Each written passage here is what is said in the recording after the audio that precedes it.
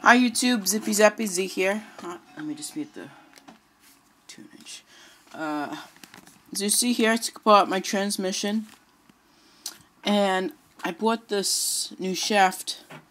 You can probably see the difference. These are the output shafts.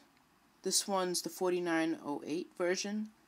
You see here, this is the 4909 version, which should fit the 2.5 tmaxx. I'm putting it in right now. And another thing that I realized, I already bought the gear a while ago, is this. I need the special gear to fit. If you see, I don't know if you guys can see this. It's like a cross. Well, I need a special gear that can fit in that cross, that can go in. And I already ordered that. It's all coming. This is just like a part 2 to my transmission. See here, all the gears are all in now. Okay. Got the Integy spur gear. Almost done. I just got it today. So, yeah. Just can't get this piece. Oh.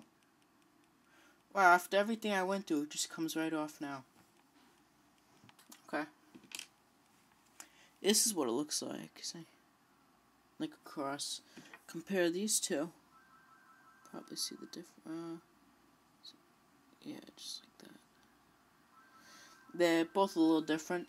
You can also tell one is longer than the other.